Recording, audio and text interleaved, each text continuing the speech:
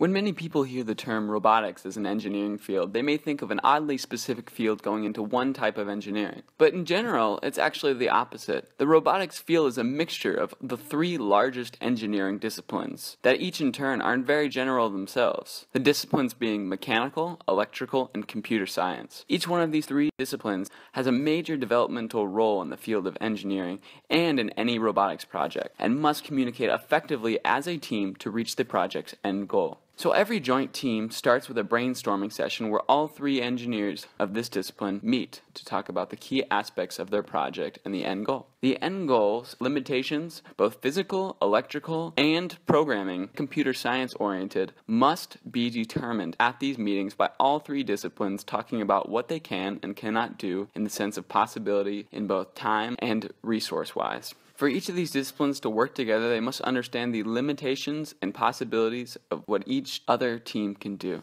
Once these limitations are discovered by all teams, then a loose timescale for progress is developed as soon as the end goals are developed. The first part of development usually goes to the mechanical engineers, who must design the physical makeup and limitations of the robot itself.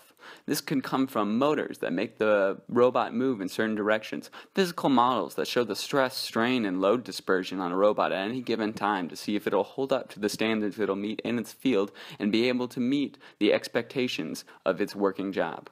Usually at this point, certain materials that were already chosen will be tested to see if they can fit the necessary mechanical properties to meet these requirements. If the materials end up not working like they planned, they can always go back and hit the drawing board and try again.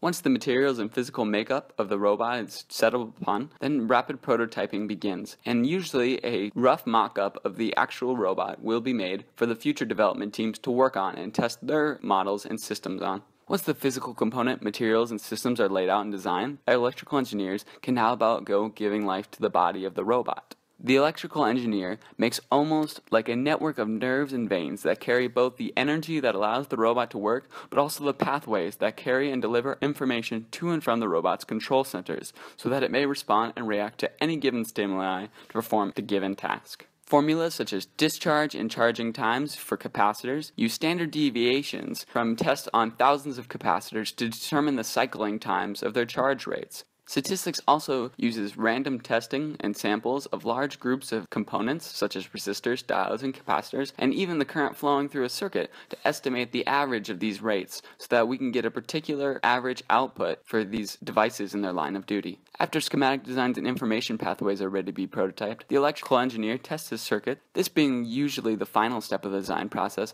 the computer science team fully integrates and tests the code that will go on the robot, which is essentially its logic and responses, or the way it thinks when it experiences certain stimuli in the environment that it's working in. These stimuli and response to them define how it will work inside of its given job description. The main programming languages used in the robotics field are C and C++, shown because statistical formulas show that they are the fastest of these languages, and therefore most components on the markets are readily made to be programmed with these languages. The majority of algorithms that go into programming a robot can be entirely based around statistics, from machine learning programs that allow the robots to run their own statistics calculations to make the best choice in any given situation, or to pathing algorithms that calculate the fastest path a robot can take based off previous trials, or generally seeing the layout of the environment and judging based off evidence how fast it'll take to get from point A to point B through certain terrains. And once this part of the design development is finished, the robot prototype can be fully tested to see if it meets the standards, and then go back to the drawing board to fix any errors or adjust any minor performance issues that the engineers see as a problem for their end goals. So you can see that all three disciplines that make up the very general and large field of robotics heavily rely on statistics in their daily design and implementation into the final product that will be their robot. Of all of the engineers' grand challenges, engineering the tools for discovery and advancing health informatics. Robotical engineers are the chief designers behind things such as deep water submarines, rockets, and extraterrestrial vehicles.